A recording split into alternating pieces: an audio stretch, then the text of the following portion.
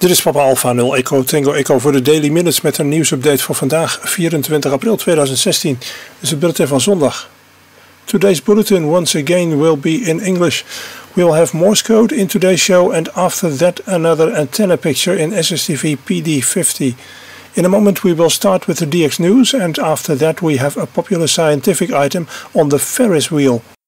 Foxtrot 2 Juliet Delta will be active again from Honduras until July 13 as Hotel Romeo 5/Foxtrot 2 Juliet Delta. He will be operating HF bands, CWSSB and RTTY. And Whiskey 6 November and Rich Kilo Echo 1 Bravo will be active from Bequia Island. IOTA November Alpha 025, July 4 to 10, and using the call sign Juliet 8/Whiskey 6 November and Juliet 8/Kilo Echo 1 Bravo. During IARU contest they will be operating in Mike Oscar category as Juliet 87 Hotel Quebec as the IARU Hotel Quebec station giving SVGIARC multiplier. The week after, Ann and Rich will be active from Barbados. This is 11 to 16 July. And they will be using 8 Papa 6 November and 8 Papa 6 Mike. They will be operating on 40 to 10 meters there.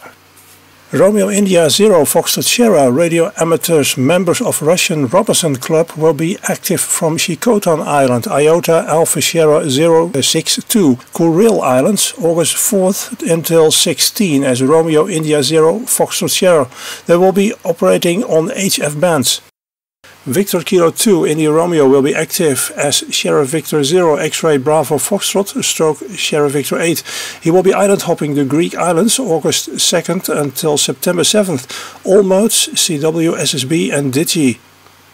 Juliet Alpha 1 November Lima X-Ray and Juliet India 1 November Lima X-Ray will be active again from Mana Island, Mama Nuka Islands, IOTA Oscar Charlie 1 to 1, October 21st until 25 as 3 Delta 2 Yankee Alpha. Kilowatt 0 Charlie Delta will be active from St. Martin, IOTA November Alpha 105 in CQWWDX CW contest November 26th until 27th as Papa Juliet 7/Kilo 0 Charlie Delta. He will be operating 40 to 10 meters in SOAB QRP category.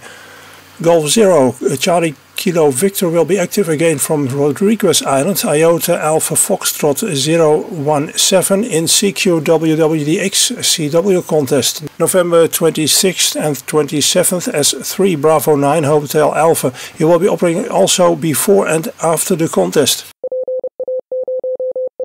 I celebrate today the greatest engineer born on Valentine's Day. He made his mark in 1893 at the World's Fair in Chicago. As the fair prepared to open, its organizers searched for an engineering achievement to surpass the Eiffel Tower. Today we think of it as a slice of turn-of-the-century Paris, but at the time the tower was the latest in modern engineering. It stated boldly that the French were prepared to construct the bridges and buildings of the 20th century. So the Chicago Fair's organizing committee wanted something distinctive. Mere bigness, they said, would not be enough. Instead they searched for, in their words, something novel, original, daring, and unique to show the prestige and standing of American engineers. They already had a chocolate Venus de Milo and a 22,000-pound cheese in the Wisconsin Pavilion, but they wanted more. A 31-year-old engineer approached them with an idea. He'd been hired to inspect the steel in all of the fair's buildings, and he wanted to build on that expertise to create a monument in steel. At first the committee turned down his idea as outlandish and too fragile. Undeterred, he wrote them a letter spelling out his plan. I have on hand, he said, a great project for the World's Fair in Chicago.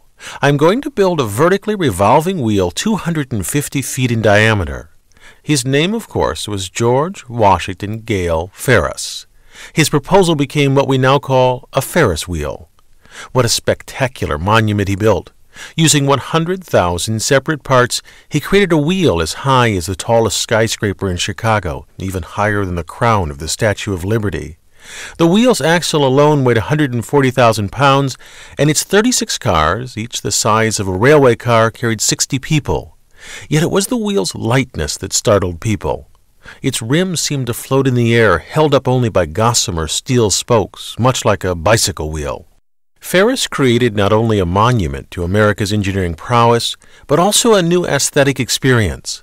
As the wheel descended, it took about 20 minutes for a complete revolution, the whole fairground near Lake Michigan slowly opened into view. This ride succeeded in bringing notice and, more importantly, paying patrons to the World's Fair. Even today, Ferris wheels are used to celebrate big events. For example, when the British needed to welcome the new century, they created a 450-foot-tall Ferris wheel, renamed, though, the Millennium Wheel.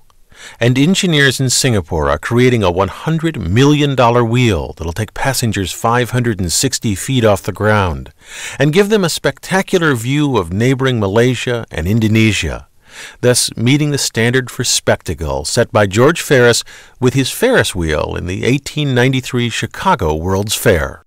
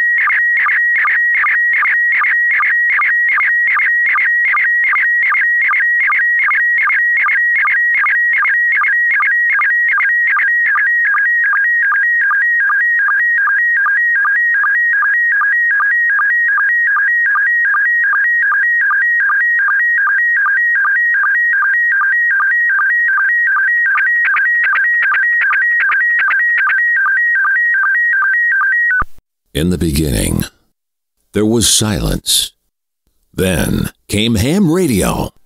And there came the great exchange of ideas that led to many new inventions like the cell phone and communications that leads to lifelong friendships from down the street to around the world with millions of other amateur radio operators. And today's ham radio is the best source of backup communications during disasters or emergencies. Ham radio is alive and well. Find out more and get in on all the action. Aanvullende informatie bij de uitzendingen is te vinden op www.pa0ete.nl. Mail verder gerust je tips, commentaar en desnoods prietpraat naar x@xtv.me. Laat jij wel eens een lange break? Jazeker, ik laat geregeld een lange break. En waarom doe je dat dan? Nou, dat de Echolink gebruikers ook een beetje lucht hebben. Ja, geef de Echolink gebruikers lucht.